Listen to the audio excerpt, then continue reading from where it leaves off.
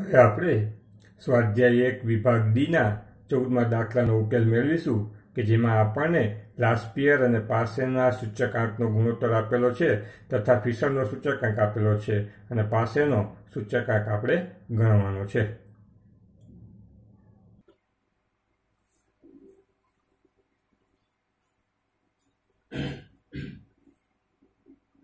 ચૌદમા દાખલામાં આપેલી માહિતી ઉપરથી પાસેનો સૂચકાંક શોધવાનો છે. તો આ માટે સૌપ્રથમ આપણે ફિશરનું સૂત્ર લખી પાસેના સૂચકાંકના સૂત્રનો કર્તા બનાવીશું, પછી કિંમત મૂકી અને સાદુરૂપ આપીશું. તો સૌપ્રથમ શરૂઆત કરીએ ફિશરના સૂત્રથી.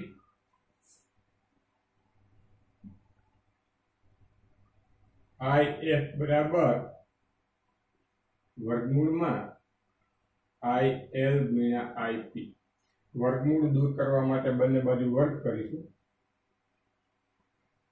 IF સ્ક્વેર બરાબર IL ગુણ્યા IP. IP ને સૂત્રનો કર્તા બનાવવા માટે IL છે એને આપણે IF ના છેદમાં લઈ જાય, પણ એની પહેલા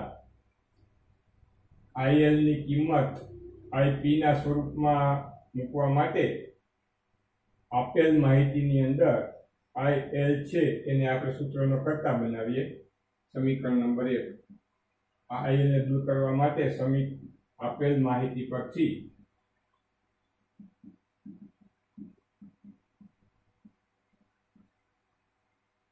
IL બરાબર IL ને કરતા બનાવો તો IP છે ગુણાકારમાં જશે. 4/5 IP. આ IL ની કિંમત મૂકી દઈ તો IF સ્ક્વેર બરાબર 4/5 IP. ફરી પાછા ગુણાકારમાં IP એટલે IP નો સ્ક્વેર. હવે IP સ્ક્વેર ને સૂત્રનો કર્તા બનાવો તો IP સ્ક્વેર બરાબર 5/4 ગુણ્યા IF સ્ક્વેર. આમાં આપણે કિંમત મૂકી દઈ 5/4 ગુણ્યા IF નો સ્ક્વેર. IF એટલે 150 ગુણ્યા 150. કેલ્ક્યુલેટરની મદદથી એનું આપણે સાદુરૂપ આપી દઈશું. IP સ્ક્વેર બરાબર